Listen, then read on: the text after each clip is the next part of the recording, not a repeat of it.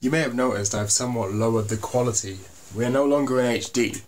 This is only because dealing with all of these HD video files is a bit annoying with regards to storage management when I'm editing these. So I've lowered the quality to like around 480p, I don't remember exactly what it is, just below HD. Hopefully it doesn't matter too much. I think it's fine, I think it looks perfectly fine. So, you know, whatever. I used to do videos in much lower resolution than this and no one complained, so I don't know why I care about this. Anyway, the original point of this series, the original question that I wanted to ask with this series, now I know it's kind of a pretentious way to phrase it, but the original question I wanted to ask with this series was this: what if you had an insomnia analysis every day to watch? What if I made a new insomnia analysis every day, right? Like if you haven't seen insomnia analysis, basically the video that inspired this entire channel and in some ways the entire Denver YouTube movement as a whole. What if you made one of those videos every day? That's what the first night shift video is. The first night shift video is just that. It's like, I was very interested in this idea of, you know, I've been hamming on for so long about like intense innovation, that you just have to create something that's entirely novel and new, and if you're not saying anything entirely novel and new, there's no point in making art.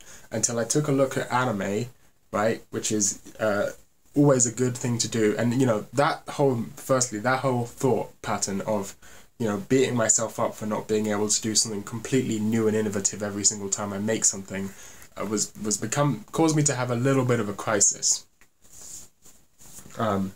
Where I was, you know, screaming about the existence of 100 gecs, getting mad about hyperpop, which I thought was, I still stand by those points, but it wasn't good. It wasn't a good attitude to have, because it's expecting too much. No one makes something completely new and innovative every single time they make anything. No one in the history of the world. That's not how art works. Art is not, you know, original. Every art piece is derivative of all the things that inspired it, and then all the things that inspired the things that inspired it, and the things that inspired those, and going back to the beginning of time.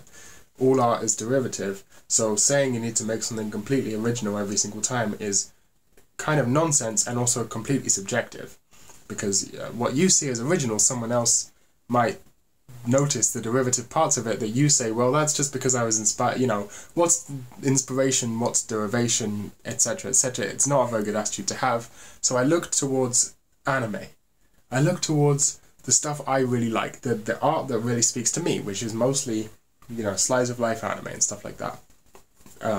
Now, the thing about slice of life anime, the reason I love slice of life so much is, and the reason I love these type of videos so much, you know, not necessarily my ones, but the ones by that one anime YouTuber I forgot the name of, and the ones by my friends, and the ones by, you know, that one anime YouTuber I forgot the name of's friends back in the day, and people like, you know, Simple Flips, and, you know, Let's Play podcasts, all of these YouTubers that I really am into.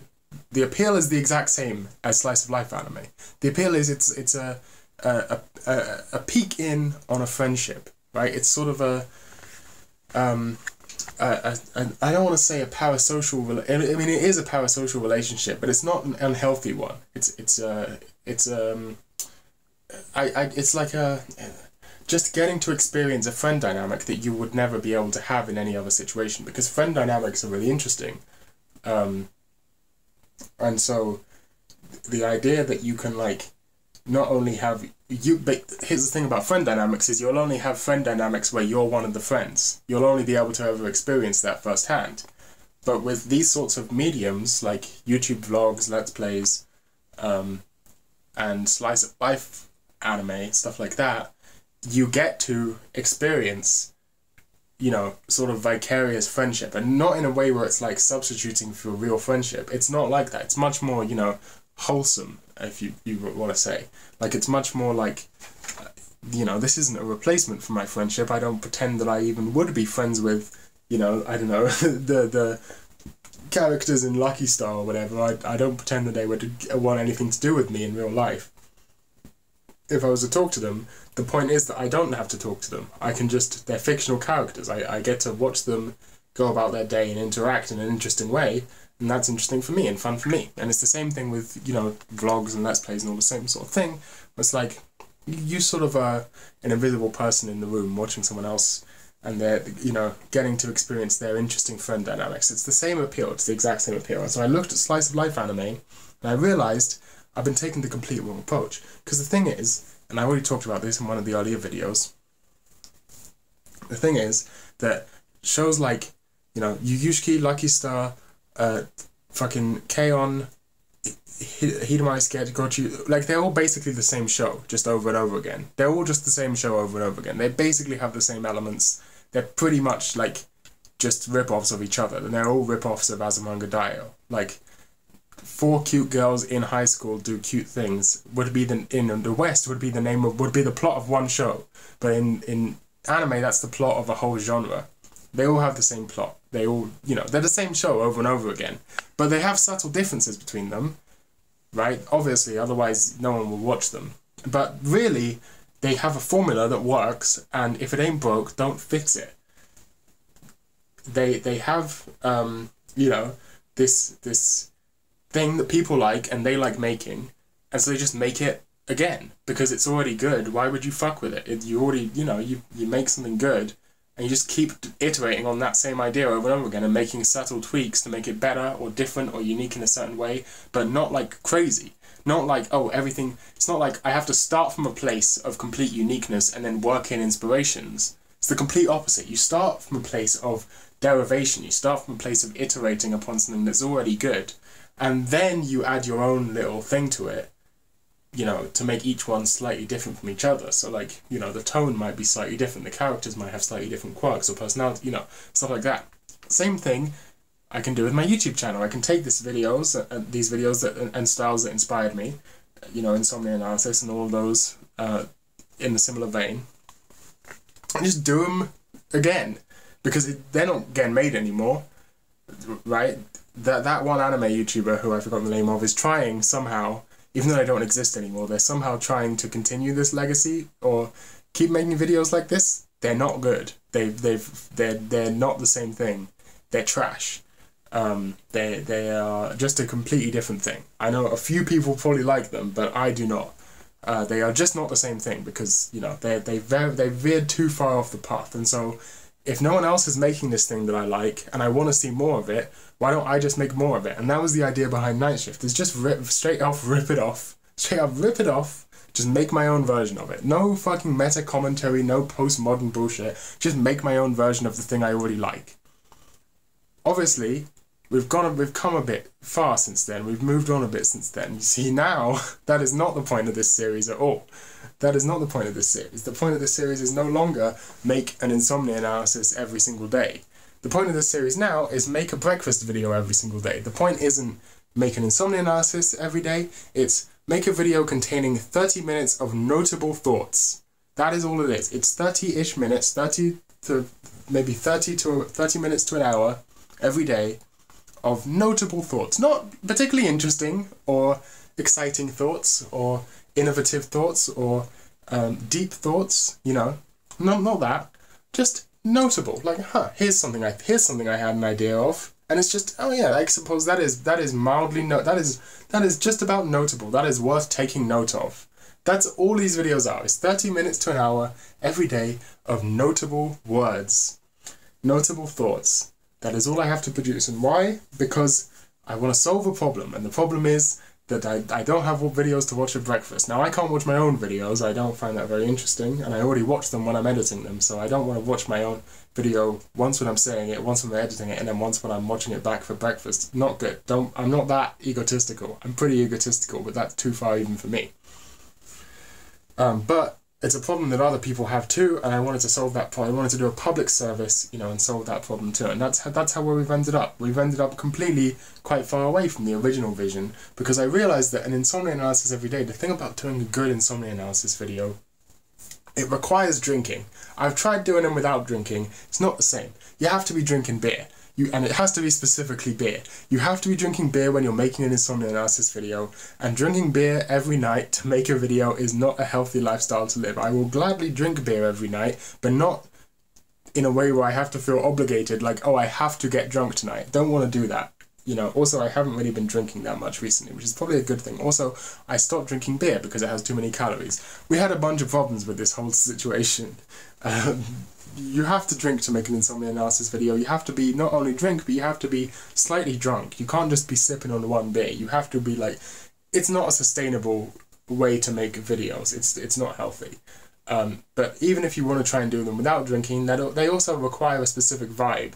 And sometimes I'm not in that vibe. I'm not in that mood. So I moved to a more flexible formula where I can, you know, do whatever I want. I can have one video where, hey, look, this video is just about me making an omelette, and you can see the atmosphere of the rainy day. And it has a musical interlude with some B-roll of the rain on the roofs and stuff like that. You know, it's a very peaceful, sort of Iyashikei, calming type of atmosphere in a video. And I can have another video where I spend the whole video stressing out about, you know, trying to fix something in Linux. And I can have another video where I'm doing some repetitive menial task, like organizing some big list I have or something like that, right?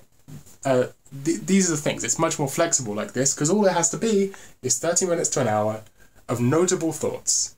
And that's much easier to produce. You know, I probably have about 30 minutes worth of notable thoughts every day. I definitely do, otherwise I wouldn't have been able to continue these videos for as long as I have, although it's questionable how notable some of the thoughts are. But really what this is how anyone else would have used Tumblr back in the day, or, you know, any other micro-blogging platform. You know, maybe not Twitter, but a blog. It's a blog. It's a very literal video blog, a vlog, right? It's a very literal, like, it's too long for a tweet, but it's not an essay. It's just a notable thought that I'm posting on my video blog for you all to watch while eating breakfast. Now, is this series still called Night Shift? I don't know. I don't know if this series is still called Night Shift. You know, Night Shift doesn't really apply anymore. It's daytime. I'm pointing at the window, but you can't see it. It's bloody daytime. I mean, it's like 6 AM, but it's daytime. It's not Night Shift. It's daytime. What is it? So I thought of another title. One title was just breakfast videos. You know, it's a very descriptive title. Breakfast videos. Some people have even been calling it that in the comments without me even asking. So maybe you can call these breakfast videos. Or if you want a more formalized title, I was thinking something like watch me the night before, the morning after. Something like that. That's a bit of a mouthful. So whatever, this series doesn't need a title. You can just say I'm making breakfast videos. You can keep calling it Night Shift if you want. I don't care. But it's not really Night Shift because it's not really embodying anywhere near the same attitude as the first video. But maybe when my sleep cycle flips back around to where I'm sleeping at night or staying up all night, but like sleeping, you know, right now I'm staying up all night, but that's when I wake up. I wake up at midnight, or, you know, so I wake up either like yesterday I woke up at like 10 p.m. So, you know, that's and I'm awake through the whole night and I go to sleep at like 3 p.m. That's not accepted. That's not a good night shift, because a night shift has to have the sleepy vibes. It has to be the actual nighttime before you go to sleep, not the nighttime that's actually when you've just woken up. So it doesn't really work to make, you know what I'm trying to say. Anyway, that's something. History of these videos, I don't know. So I just watched Plunder's response video to my video segment in my video where I talk about favorites, and it's a great video. We're currently talking about it in the DMs. Go watch it. It's on Harsh Noise Pain Slut, the best channel on YouTube. So Plunder's video is great, but it's not quite about the same thing that I was talking about, and the reason is because I didn't explain myself very well. I used a word, signaling, without defining my terms very well. So when I use the word signaling, I'm using it in a way that I learned from another YouTube channel called Killing Asuka. Great YouTube channel. Sadly, the guy who runs it passed away not so long ago. But a great YouTube channel that I recommend. He uses signaling in a specific way, which is the idea that sort of I think it comes from some. If I can remember, I think he got it from some economist called something Hansen. I don't remember, but I don't think he's using it correctly in the way that economist uses it. I don't know. Listen, I don't know. He's on a higher IQ level than I am, so I can't. You know, I don't know what he's on about. But the way I interpret it, at least, is this: that human beings are constantly signaling, and it's mostly an unconscious thing. But all human behavior is social signaling in some sense. Even the decision to actively not socially signal is still a form of signaling. It's called counter-signaling. Or, you know, to send a signal, because you're still signaling that all human behaviour, whether you want to or not, is signaling in some aspect. Everything you do, whether you want to do it, whether you're doing it consciously to signal something, for example, fashion. You might wear a gold chain because you want to signal that you look cool, or that you have money, that you have disposable income, or, you know, that you want to fit in with a particular fashion subculture, or, you know, you might have a certain haircut because you want people to think you're attractive. You know, these are all conscious forms of signaling, but there are also many unconscious forms of signaling. For example, something like the tone of your voice. Sometimes you're in direct control of the tone of your voice, but most of the time it's subconscious. You're not really thinking about it. It happens due to your emotions and your situation. Or you could go even further, something like, you know, maybe your body language, or you could go into like, even, you know, more broad concepts like what job do you have, or everything you do, all behavior you can do. What hobbies do you have? Even stuff that you don't show people is social signaling. You are telling the world something about yourself. It's not the same way that it's not the way that I think Plunder might have interpreted it, which is this idea of purposefully signaling to something to look cool. And again, this is my fault because I used an example of that in the video. But it's not necessarily that. When you make a favourites list, you're already doing a bunch of signaling before you even finish the list. You're signaling the fact that I'm into this medium enough that I can make a list. Like, that's a signal you're sending. Or you're signaling I'm a sort of person who enjoys making lists. You're signaling I'm a sort of person who enjoys, you know, adding numeric values to my tastes and categorizing and databasing things. I'm the sort of person, and that's before you even get to what the contents of the list is. You're already sending a bunch of signals. Even if it's, I'm the sort of person who has a MyAnimeList profile, or, you know, even I'm the sort of person with enough free time that I can dedicate to watching enough anime that I can make a list of. Like, there are so many signals you're sending just through the act of making a favorites list in the first place.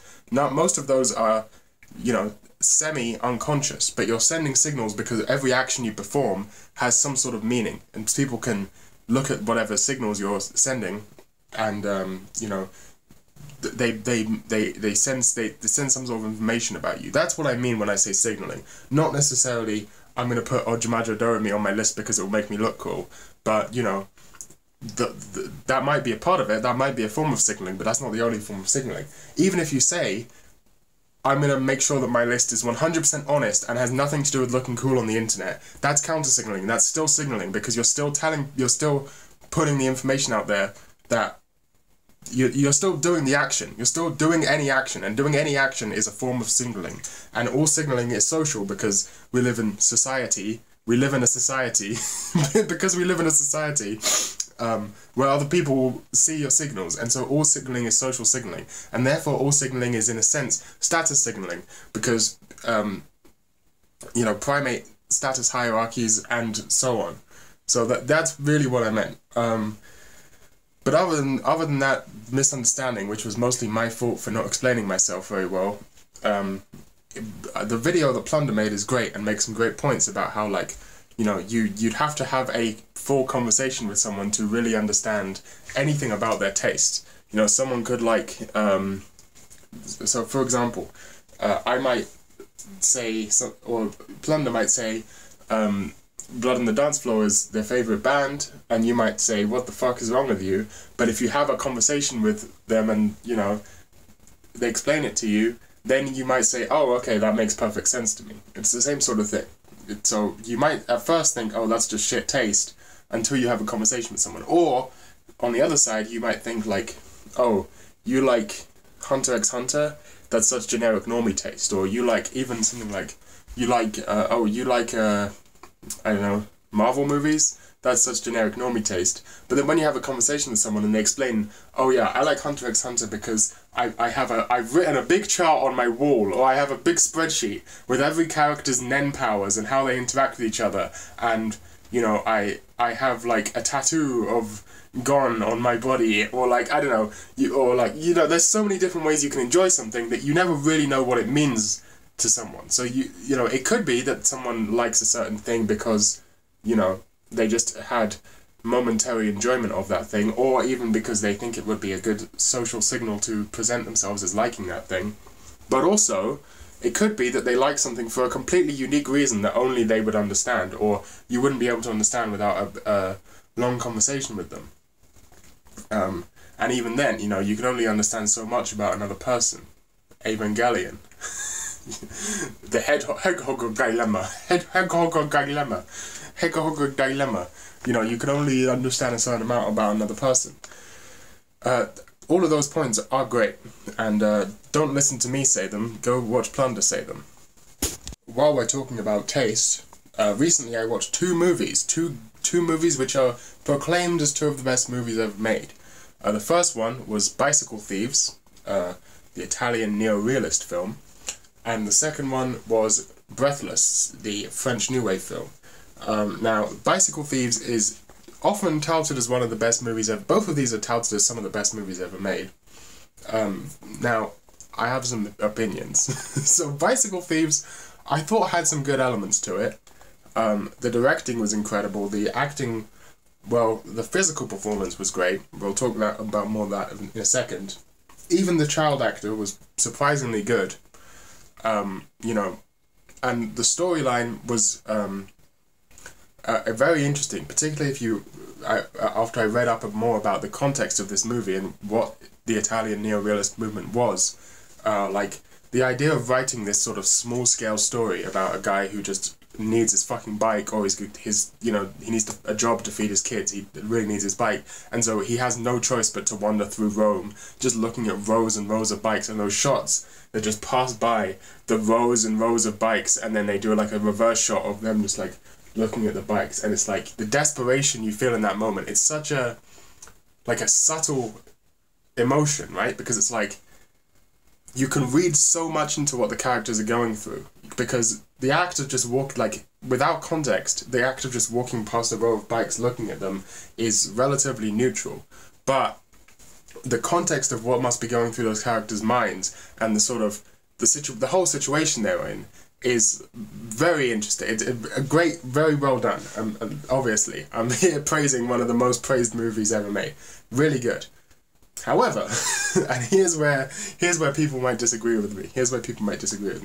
Or might think I'm a bastard. This is equivalent to this is a bit of a meme in my circles, but this is equivalent to I don't like No Game No Life because of the colours.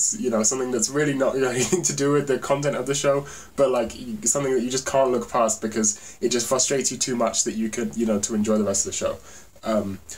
This is now my version of that, which is the fact that I don't know the exact full story behind it, but as I understand it, the directors didn't like the voice, or maybe they just didn't get good audio on set, but as far as I understand, the voice of the lead actor is not the voice of the lead actor. It's all dubbed afterwards by a different actor, not the person who actually played the person. And I think the person who actually played the lead character, the actor who did their performance on set, was not a professional actor. I'm not sure, but I don't think they were a professional actor. I think they were just to get that super realistic vibe. I don't think they were a professional actor.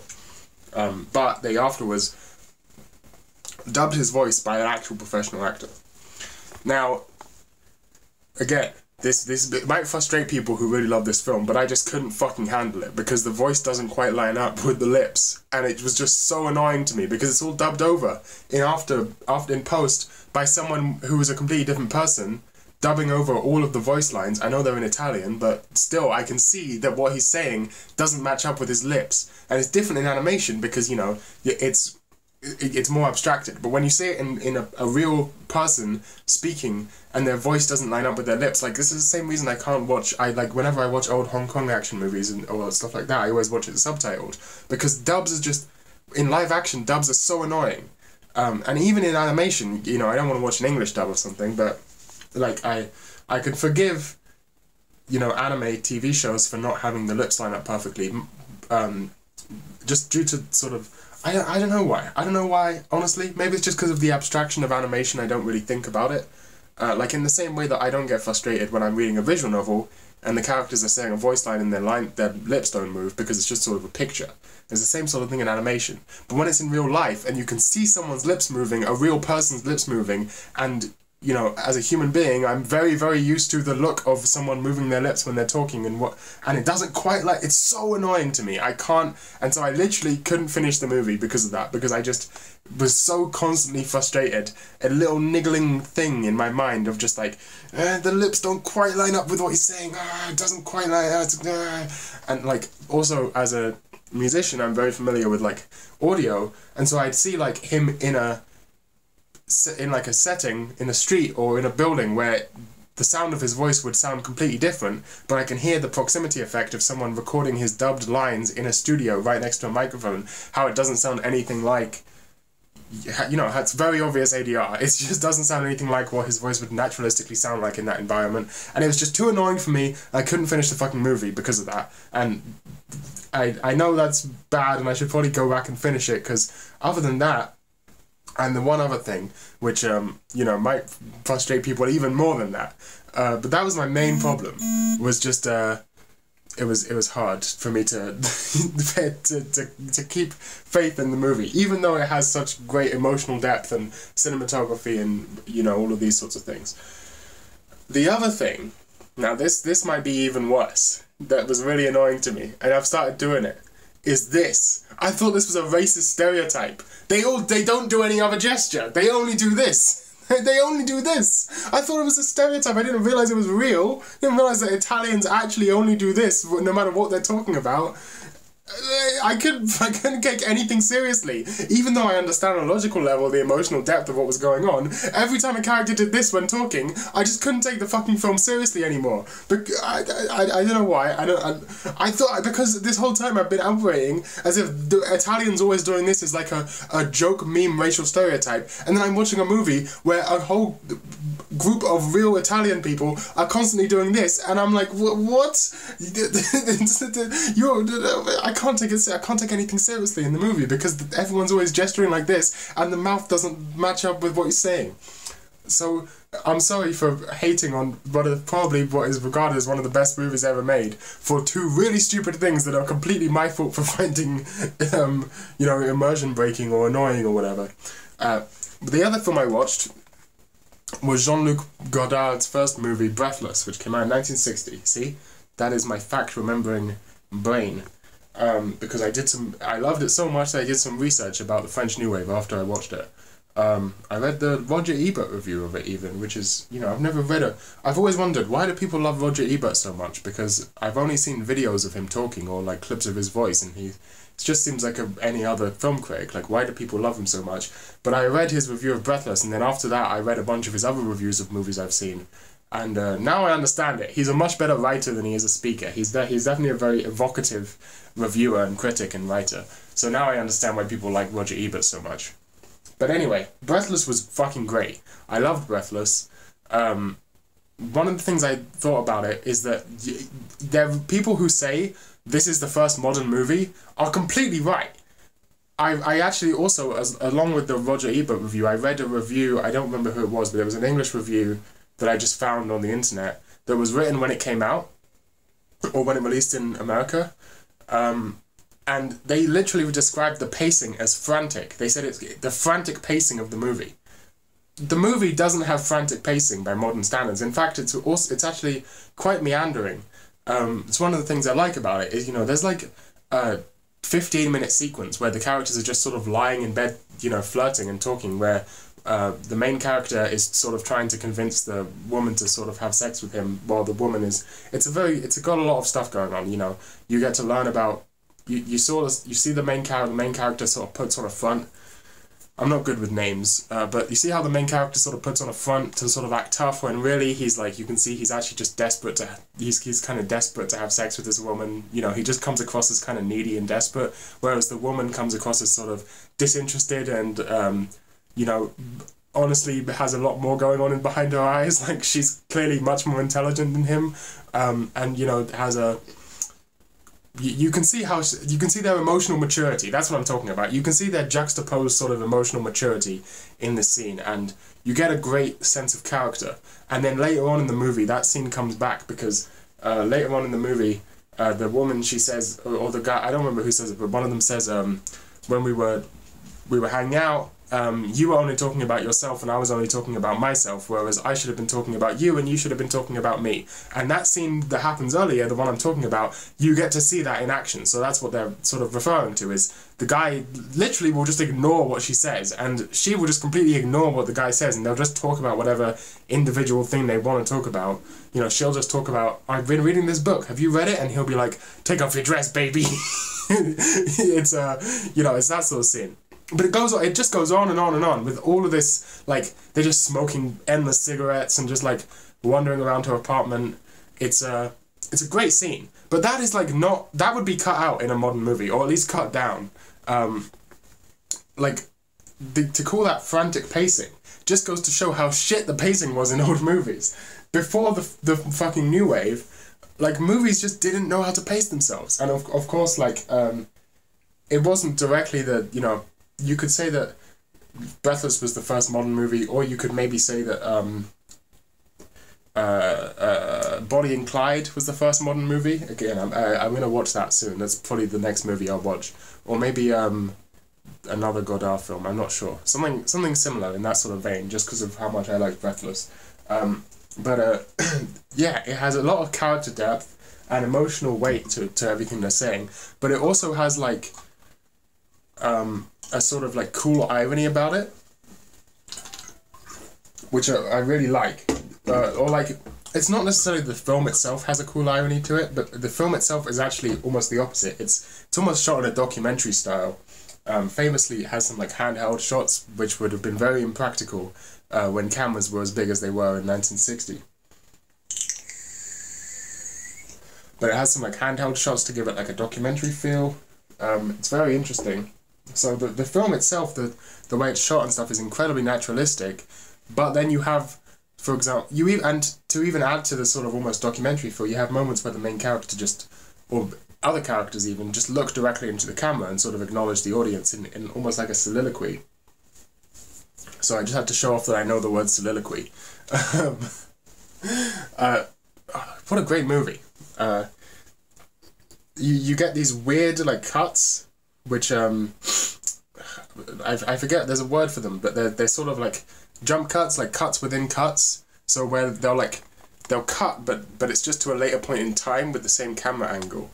And as far as I read from these reviews, that was really done by accident. It didn't, because the film was too long and they just wanted to cut out the boring parts where people weren't talking.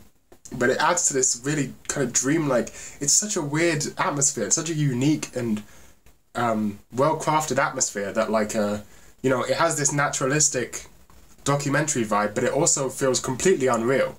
Like, it feels completely dreamlike and almost, you know, constructed reality. It's sort of like making a documentary about a place that doesn't really exist.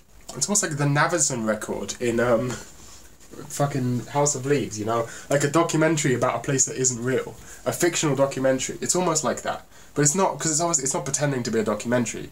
But, like, it has this simultaneously, like, grounded filmmaking, and then a tone which is very sort of or somewhat, you know, dreamlike and abstract and unreal on purpose. I think Roger Ebert said something along the lines of, like, whereas classic Hollywood films and fuck, I don't remember exactly what he said, but it's something about how, like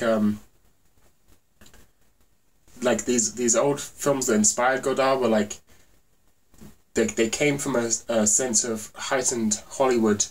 They came from, like, a heightened Hollywood reality, then they would inject it with emotional realism, whereas Breathless came from a place of emotional realism and injected it with heightened reality. I think that's what he said, I might be wrong, but something along those lines anyway. What a great film. This is the thing, old films are too fucking slow-paced. They're shit. None of the characters are, like, believable, and in this film the characters aren't particularly, like, you know, super mumblecore realistic, but they're, like, they have like, and I'm not saying old films don't have layers of motivation. Of course old films have layers of motivation. This isn't like a blanket statement about films being, you know, old films didn't know what they were doing. I'm mostly impressed by the pacing and like the atmosphere that was created, and how fucking, like, how the main character is simultaneously really cool. Like, he's the coolest guy, he's just the coolest guy ever, but he's also like really pathetic and desperate because it's all a front, because he's actually like basically underneath it all a scared little boy. And how that's all communicated without ever having to say it to the audience. You just know that because you can just, like, the depth of the performance and the script, like, it's all just in there. None of that is like, you know, how it would be in a modern sort of shitty movie where, you know, they would make it really obvious that that's going on. It's all sort of subtle under the surface between the lines stuff where it's all in the performance and the stuff like that.